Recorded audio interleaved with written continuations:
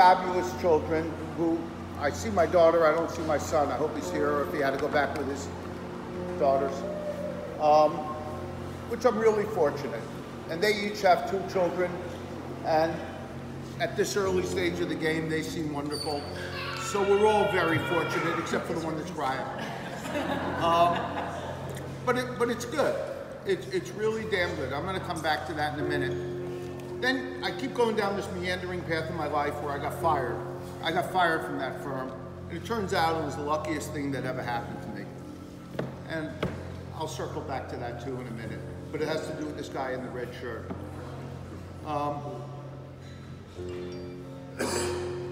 Then there was a period of time where I was going out with this woman who got me really, really angry one time. So everyone would have walked out the door of this hotel room to go for a run down the beach.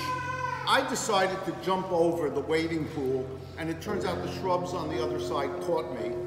And I broke my hand, and lo and behold, I met my wonderful wife as a result. So, you know, life has its funny things. I have another dear friend who's here today, and we were involved in the startup of a business 30 odd years ago, 40 years ago. And which some guys told us recently, they're writing a book, that we were ahead of our time. And I said that's a euphemism for we failed. And so we were writing to each other the other night, and I said, geez, if those guys and the subscribers, you know, our customers, would have loved us as much as these guys, we would have been in good shape. And he wrote me back how life would have been different. And I wrote him back, yeah, but I think this life was better. So, you know, I don't believe in all this planning. I believe in serendipity and great goddamn luck and knowing the right people. A couple of other things. Not only are my children here, but I have others here. I don't like the phrase in-law, like son-in-law, daughter-in-law. You know what that means to me? That means you're introducing somebody to them, and in case they don't like them, you're putting some distance between you and them. I'm very lucky. I love my son-in-law. I love my daughter-in-law. They're another son. They're another daughter. My brother-in-law, he's my brother. I don't know who's still here or who's home with their children already, but I'm very, very fortunate that way. They're all here today. It's not easy for them to drag down from New York. Of course, it was going to snow up there, so that was an incentive. but it ain't easy. And I'm really lucky. And, you know, my children have found these wonderful spouses, and they in turn have had children of their own. And I hope they're as lucky as I am, as I was, and as I am. I have to say that a couple of other things. One thing sounds a little sad, but I don't mean it to be. When I was 14 years old and I was in high school, I met this woman who I wish she was here tonight. 10, 11 years after I met her, we got married. And we were married 30 years. And you know, we did not live happily ever after. We changed. And we went our separate ways, but peacefully. And unfortunately, she passed away this last summer, unbelievably prematurely, from a terrible disease. And had she been alive, she would have been here tonight, because that was the kind of person she was. And I wish she were here, because she would have made it a better place. I had a second marriage, which I wouldn't say the same thing about. And unfortunately, I have a very good friend who couldn't make it tonight because his wife got sick. But had he been here, I would have celebrated him a little. Because in that marriage, his wife was my ex-wife's first cousin, and I got them in the divorce. And he's a great, great friend. Those of you who've heard me talk about him, Grandpa Mike. And unfortunately, he's not here this evening. His wife just got sick and they couldn't come. You know, I never talk from notes, and now I'm feeling bad that I'm not talking from notes. It's hard to single out certain people because you always run the risk of who did I leave out and who did I screw up, but I don't give a shit. So there's a handful of people that I really want to single out. over the course of time that have been important to me in one way or another. And this is in no particular rather sequence. It's just as it's occurring to me now after a bunch of Tito's. Who the hell's Frank? Frank? Frank, stand up. Stand up, Frank. You are standing. He said stand up. No,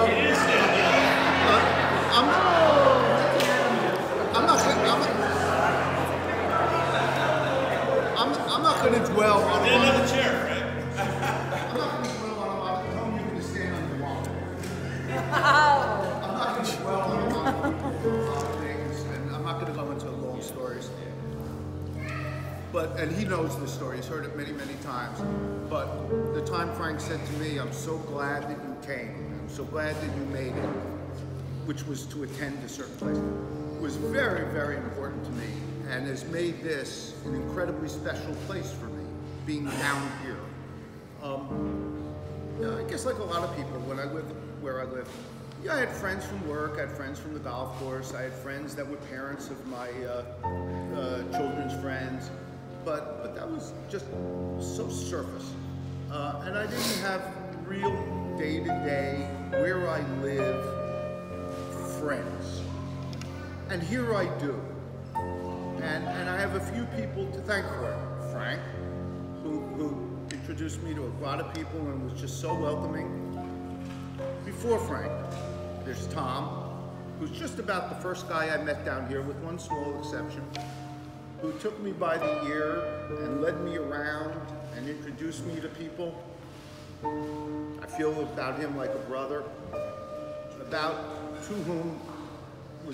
who was very special to me, and I thank him, and I thank him forever, and I really do.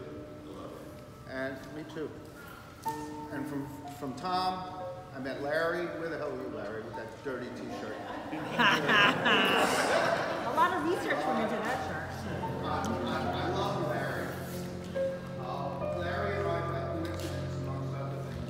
We have very similar analogous business backgrounds. We've done very similar things, not the same things, but very similar, and we could discuss them. And it's fun to, think about those old days. We've been to the same places, we've done the same things, we've dealt in the same marketplaces. But much more important, we share the same values. And I love sitting around with Larry and kicking around our mutual values, which to me is so symmetric. And when I'm not sure about something and I chat with him, I become more sure. And I really, really value my friendship with Larry. Very much. Before I was here, I have a good friend. Jimmy, where are you? James? There he is. My friend Jimmy flew in from Phoenix today with his friend Shelley. So you can join us. Many people here know I know Louis since '72, and I'll talk about Louis in a minute. But I know Jimmy since '79. It ain't that much longer, that much shorter, man. 1 week before your Just when Leslie was being born is right. My 39-year-old daughter of 2. I met Jimmy before I met Leslie. Jimmy and I did a lot of stuff together. And the stuff I'm going to talk about, there's actually some guys that have called us up the last few weeks who are writing a book. And in the course of them researching this book, they think there's stuff that he and I did that was fairly innovative. This is in 1980. And they're interviewing us all of a sudden saying we want to write about you guys and what you did, which is pretty cool. But the parts they don't know is when Jimmy and I were flying around America, and we were going to 3 test markets a day around New York, America and Canada, and you couldn't get to any of them direct. It was impossible. They don't know about the time I like the racetrack. Winner! They're posting. 4 horse, 20 to win. They don't know about the time when I met Jimmy at the Santa Clara Marriott, kind of late at night in San Francisco, and as I walked in, he was standing on the reservation desk.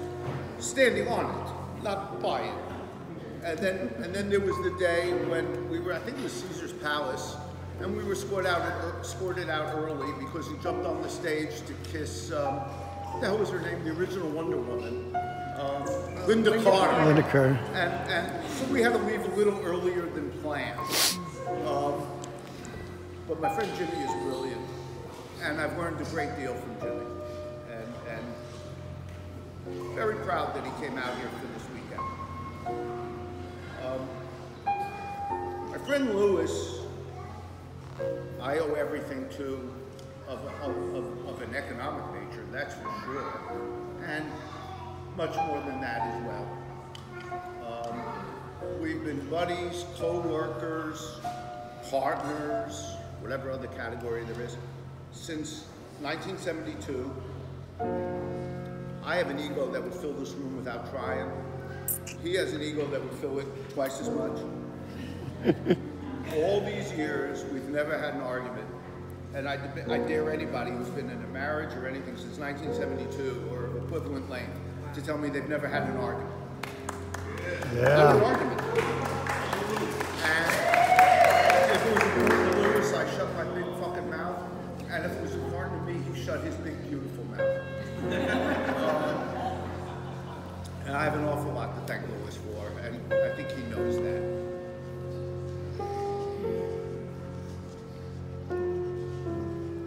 The last thing is there was a period between marriage 1 and marriage 3, and that's not easy to say. Because I view the failure of marriage 1 as the great failure of my life. Just because I think it would be wonderful to say I was married 40 years, 50 years, 60 years. That would have been better. It just didn't happen. But there was a period where I was a little disconsolate, and there was a bar near where I lived up in Jersey, and you could smoke cigars, and Lil knows it quite well. And I'd sit there sometimes by myself, and I would think about things, you know. And I decided, and let's see if I can get it right tonight, there were 7 things in life that mattered. 7 things. You gotta be healthy, you gotta get along well, and see that your children are happy and healthy. You have to have good friends. You have to have a vocation that you enjoy. You have to have a vocation that you enjoy going to work. So it's not like being a soldier. You have to have an avocation, a hobby or something like that that occupies you, that you enjoy, that gives you pleasure. If you're lucky, you're not living check to check, but you have a little bit of freedom. It doesn't have to be rich. A little bit of freedom. And the 7th one was to have someone to share it all with. Some people might add religion in there, I don't, but I can understand why some might, but I don't. So there were those 7 things. And I'd sit at the bar at night a little pissed off at the way my life was going. And then I said to myself, you know what, you have 6 of the 7. What the hell are you complaining about? And I would have those debates with myself. And I said, you know, how many people have 6 out of 7? Straighten up and stop the bullshit and stop feeling sorry for yourself and go about your life. And then I got lucky. I made that jump that day. I broke my hand with that. And I met Kelly. Where the hell were you, Kelly?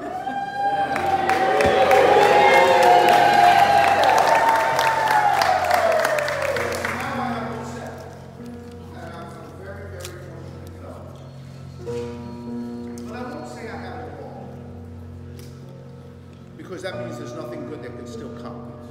And I think there may be still something good that could come to me that hasn't already, although I'm incredibly fortunate, incredibly lucky, living proof that it's better to be lucky than good. But you know, there's a fairly well-known saying that Franklin Roosevelt once said, where he said, judge me by my enemies. Judge me by the enemies that I've made.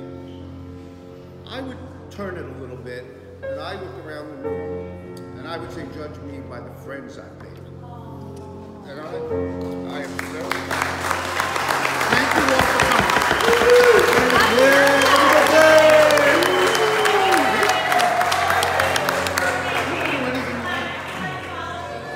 Kelly?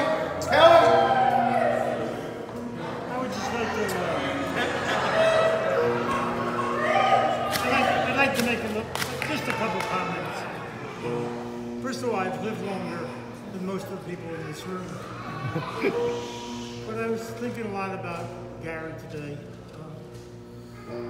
I was thinking about the time he toasted me at my birthday. I can remember the time when they rang my front door for my 75th birthday. And I opened the door, a place called Long Island, and there were 75 bottles of wine. Really good wine.